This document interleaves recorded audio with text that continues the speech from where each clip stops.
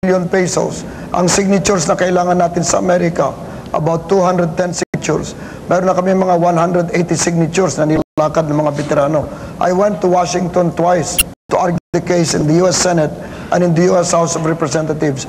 I with the first round within the next few months. Kasi since 1946, ang mga veterano ng Filipino hindi nabigyan ng hustisya sa Kongreso ng Amerika na pinangako yan ni Presidente Roosevelt.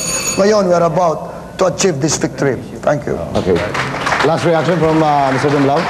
Alam mo, nakakahiya na meron ng batas na dapat bigay ang mga benefits sa veteran at hindi natutupad. Nakakahiya po. We don't have to go to the United States to do this. All we have to do is implement. At kung sa budget po naman, ay all you have to do is remove all the wasteful spending. At babalikan ko yung pork barrel, mga visible, invisible pork barrel. Kadaming pangalan, may vaulting strategy, may National Unification Fund, may Calamity Fund, kung ano-ano ang pangalan.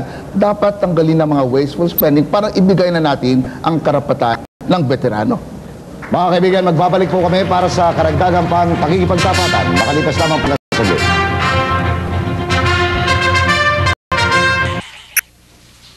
Ano? Nandyan ba kayo? Mabuhay! Sa ba kayo yan? Welcome to Live sa Beach. I'm Francis M. And of course, we have a very special guest. Welcome to our election specials. Our guest for today was a former DAR Secretary and of course, former ID Bureau of Immigration and Deportation Commissioner. She's also a senator and was a lead presidential candidate back in '92. And she's also currently running May 11, 1998 for president once again. Ladies and gentlemen, please welcome Senator Miriam Defensor Santiago. Hello, ma'am. Hi, Francis. I remember we had a great deal of fun in 1992 when you sang at my proclamation rally, and I hope you'll do that when I'm inaugurated June 30, God willing. Yes, of course. You know, some say that you should have been the rightful president. What can you say about this? With all the rumors about the votes that were added, you know. Well, I've always taken the position that in 1992 I won in the voting, but I didn't counting because of electoral fraud, which in the is called Operation Dagdag Baw. But all of this in the hands of divine providence, just doing what I can. Okay, well, let's get too hot for comfort. Ma'am, who does your hair and makeup? You look lovely today. Well, my hair too is done by somebody called Nympha Ferrer. Yes. She has a beauty parlor which she shared with me here in Green Hills, and my makeup is done by my own niece. She used to be a fashion model. Her name is Grace Katig. There you have it. That's hair and makeup fashion courtesy of Senator Miriam Defensor Santiago. We'll be talking more. Meanwhile, here's some from Mariah Carey. Santiago, who's our special guest for today? Ma'am, if you weren't into politics or if you weren't into the things you did in college and stuff, what would you have been? Well, as you know, I'm a lawyer by profession. I'd probably have been, since I was already a trial judge here in Quezon City before I became a public figure, I'd probably be sitting in the Court of Appeals or in the Supreme Court. But you also know that in addition to my doctorate in law, I have a master's degree in religious studies. So it's so highly likely, Francis, that I would probably be sitting on a mountain top and play my needle. I play theology. That's great. See, you would make a good nun. So I'd be very activist as a nun. I'd probably move to impeach the Pope if I felt that he wasn't acting according to Catholic dogma. Liberation theology, is that what you would call it? Yes, very serious about liberation theology, because a third world country like the Philippines, the crushing poverty that oppresses the greater majority of the Filipino people is simply unjust. And my political mission, therefore, as I see it, is social justice, the liberation of Filipino poor. Hey, that's great. Anyway, that's all that I have to say. That's great. Every guest, when you say that's great. Anyway, what do you do in your spare time? What are your hobbies?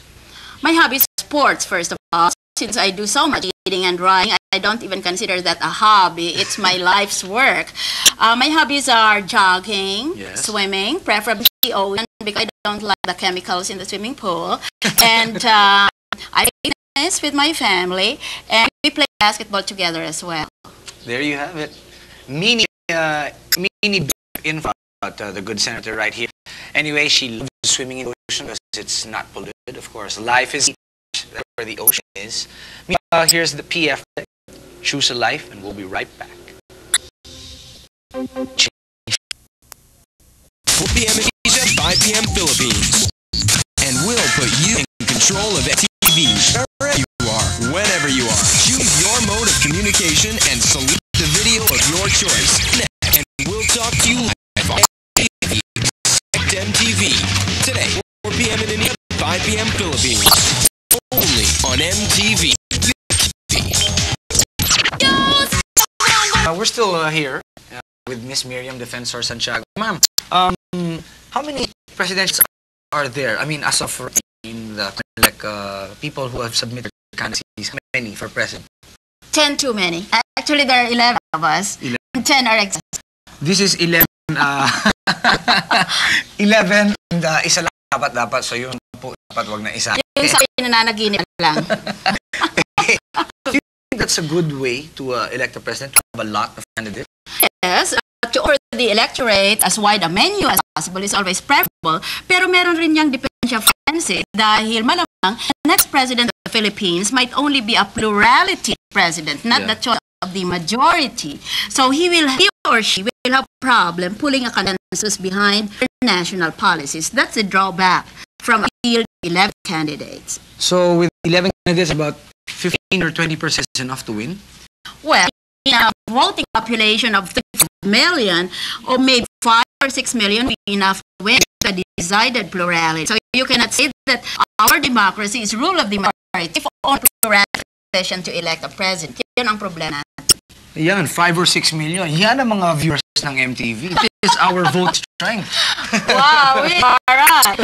So, I should be running on a platform for Generation X or Generation MTV. And in fact, that's actually what I'm doing. Because I'm operating on principle, the best test of a moral society is the kind of world leaves children. I want to give to people, you and the young Generation X, a world that is much better than the one we got. With the Philippines is the number 2 most corrupt in Southeast Asia today, and is the number 2 capital of the world. I just don't think that is right.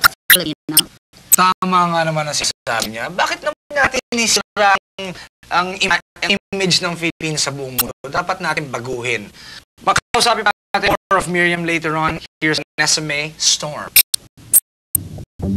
Candidate, do you like least and why? And another, do you have any soft spot for any of them and why? Wala. Dahil if I had somebody I could respect, I certainly would not try.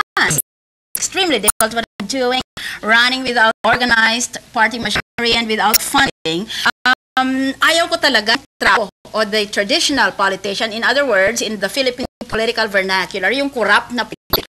So yun palang makikita mo. They so much money spent, they're even renting their rally crowds. And Filipinos, remember, if they spend that much money, the first thing they do once they get elected president will be to steal some more so that they can cover what they spend in the campaign. You were a while back, some of them nangahakot 150 pesos per head. Is that true? Yes, and also you can see they're taking TV ads at cost of about 98 pesos per 30 seconds. Where on earth did they get this money for crying out loud? They gotta be crook. Yeah, well, let's not talk about music. Like the Eraserheads, are you aware of them? Know that they exist. you exist now, okay? But I'm a classical music person, I'm afraid. I'm